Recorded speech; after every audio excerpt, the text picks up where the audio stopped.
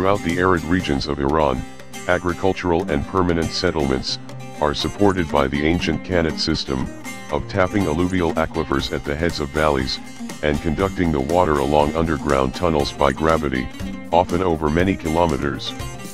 The 11 Qanats representing this system include rest areas for workers, water reservoirs, and watermills. The traditional communal management system still in place allows equitable and sustainable water sharing and distribution.